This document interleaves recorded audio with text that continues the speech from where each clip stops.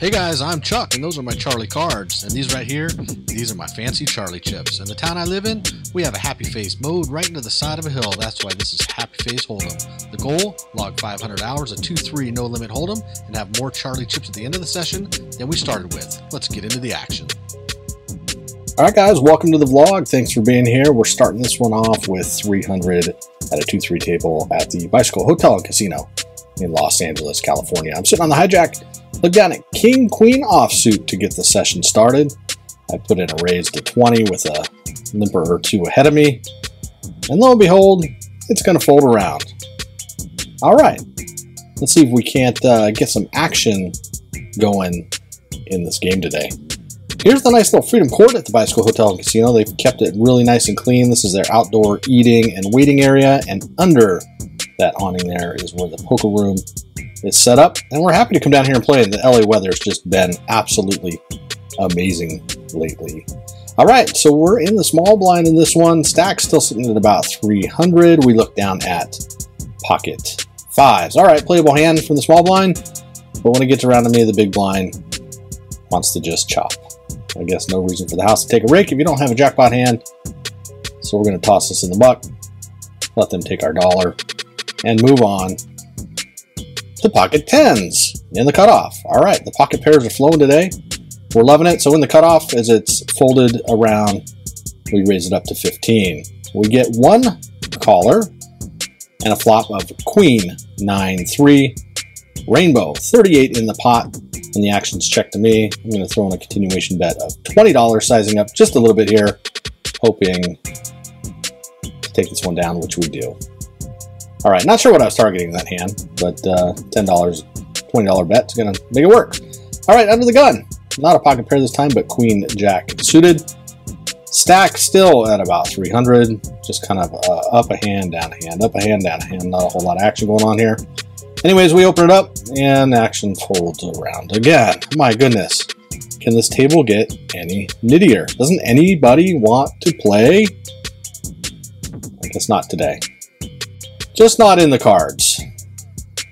So we're moving on. Sitting in the cutoff in this one. As the action finally limps around, actually folds around to me on this one, we look down at pocket threes. I'm going to bump it up to $15 with 20 in the pot.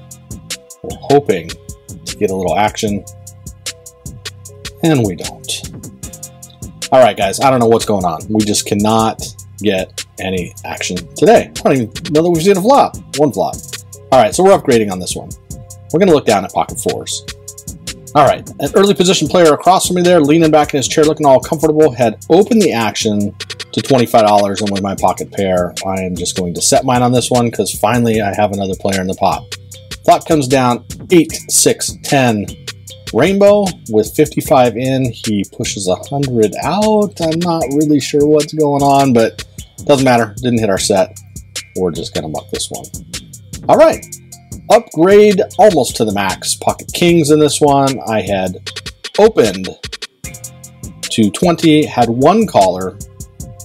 I continue on this flop with ace high for 25, and that other position with about 130 in the stack jams all in. There's always an ace on the flop when you have kings, right? So maybe a nitty fold on my part. He could have been on a flush draw easily. I may have the best hand, but the way this table's been playing, you know, it's just not worth putting in the extra 135, 2-1 on my money. Looking at the odds, you know, if he's on a flush draw, I'm a 3-1 favorite. If he's on the ace, then there's no reason to make the call here. So with that in mind, I just make the fold. All right, in this one I had opened from under the gun with pocket jacks, pocket pair day. Flop comes down 7, king, 3 with 2 clubs on the board. Action's going to check around. I actually checked out of position in this one. Oops. So action checks around. We go to the turn, which is the ace of hearts. Player to my right is going to check. I'm going to check, and the late position player in this one is actually going to put out a small bet of this one. You know, is he on? Does he have the ace? Probably not. He's probably got, I don't know, weak king. Maybe middle pocket pair is kind of what I'm thinking here.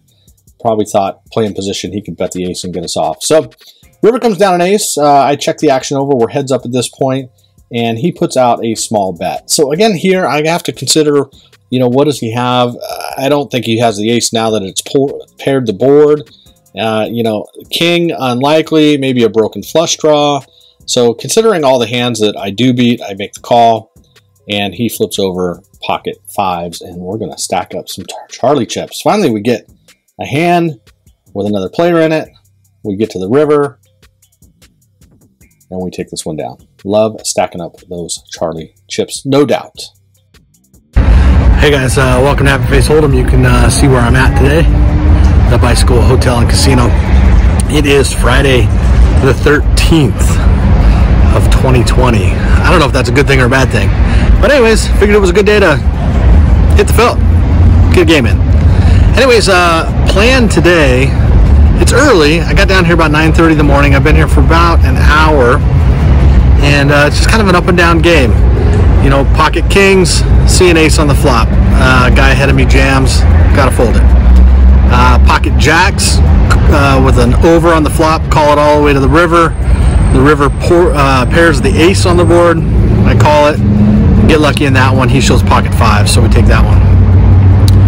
Ace queen suited on the button, 3-bet, get one caller from middle position who had opened, and we totally whiffed the flop. But small c-bet takes it down. So kind of up and down. Pocket fours called an open to 20. Set mining didn't work out. But anyways, it's okay. So looking at my stats, you know, I thought this would be a good chance to review some stats. So overall, for about the last year now, I'm running at about just over 5 big blinds an hour. That's in 1, 2, 1, 3, and 2, 3 LA, Vegas, and home games. And some Ventura when they were open. My homeroom still hasn't opened, so I drive all the way down here. I bought a really good book, and maybe I'll tell you guys about it eventually, in August, and started studying.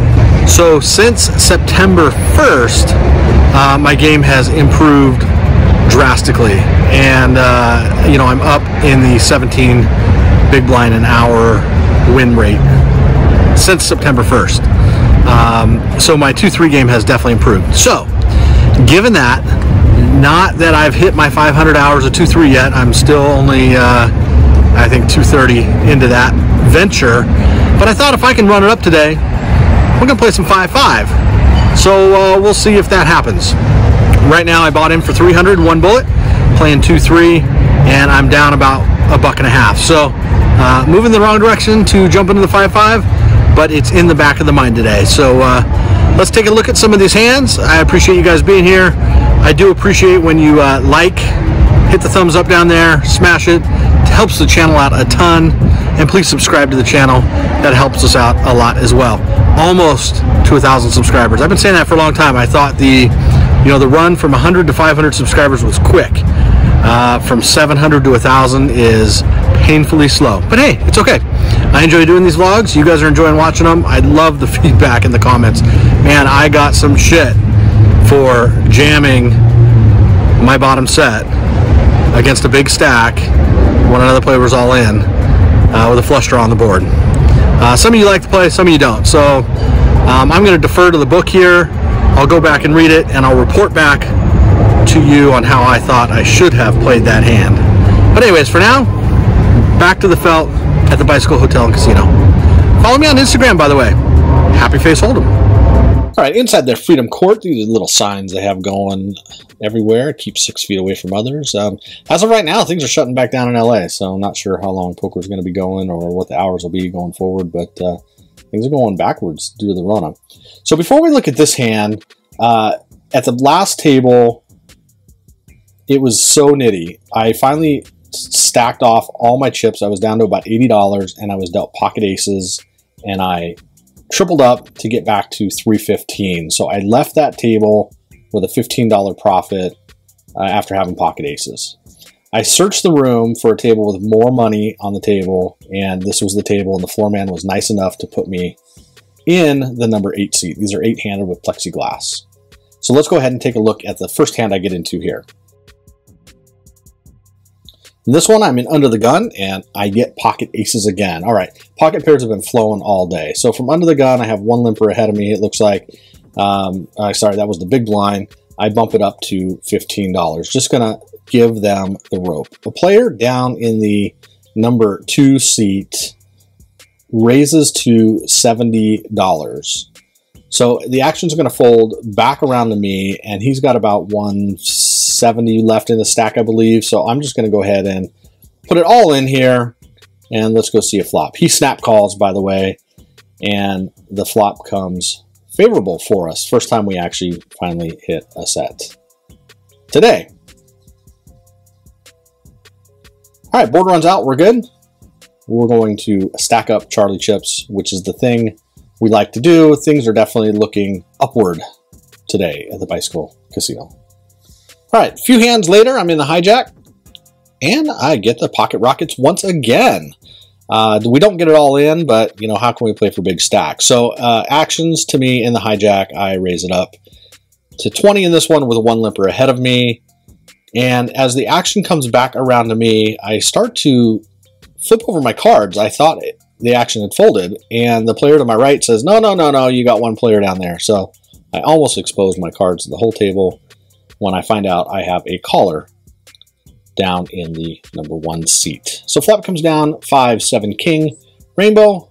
I c-bet here, a little bit on the small side, just hoping to keep any king holding in, any middle pair, and I do get a call. Turn comes down the 6 of spades. Now I decided to size up, thinking if he did call me with a king, then he's going to continue. So I put in a bet of $55, hoping to get a call. I have to push it out there. OMC down there in seat 1, little hard of hearing, and his eyesight's not all that good. So I push the bet out there a little bit further for him to see, and he is going to elect to muck this one. In any case, still happy to take this one down and stack up some more chips.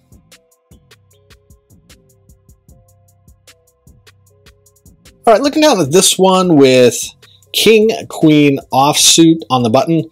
We've stacked up to about $700 now. Pretty happy about that. I played this hand a little bit passively, and I'd like to know in the comments, how would you play this hand? So again, this table had definitely more chips on it. The player, the villain in this scenario, was sitting on about 1,700, maybe it was 1,200. But anyways, he had me covered by quite a bit. He had opened the action to 15 when I make the call here, and it looks like we had one other caller to this pot. Flop comes down 9 for queen rainbow, so we've hit top pair with second kicker. Pretty happy about that. With 50 in the pot, the initial raiser leads out for $20, pretty much on the small side, so I have no other option than to call here. Thought about putting in the raise, but again, I mean, he could possibly be sitting on ace queen and have me out kicked. Hard to say in this case. So the turn comes down 6 of diamonds, and he elects to put out another semi-small bet for the size of the pot. And I'm motioning to the dealer, I'm hand signaling, verifying his bet size, which was $40 in this one. So still under a half pot size bet. So I'm just going to flat again here. Pretty dry board. I don't think anything's going to change the river, so I'm just going to continue my line. He checks, and I am afraid of the ace queen. I probably at this point should have bet for value, knowing that I had the best hand when he checked to me. So I missed a little value there for sure, but we do take down some more Charlie chips and add those to our stack. So again, let me know down in the comments, how would you play that one? Loving your guys' feedback. You know, I'm on my journey here, 500 hours of 2-3 no limit, just trying to improve my game, which I think I've definitely done. I recently went back and watched vlog 1, and yeah, definite improvement. All right. So I was pretty bored at this point. A couple orbits went by and I hadn't played a hand. The player to my right had just taken down a pot, a large pot with king 9 offsuit. So when I look down at king 9 in the next hand, I definitely am going to play this hand like a true wreck donk. So we go back and forth, and he jokes that he's going to raise it, and so I make the call and tell him let's go. I'm sitting on 900 in my stack here. So very interesting. We get plenty of action on this table. By the time the action closes, we're 5 ways to the flop with $50 in the pot. And the initial raiser was to my right.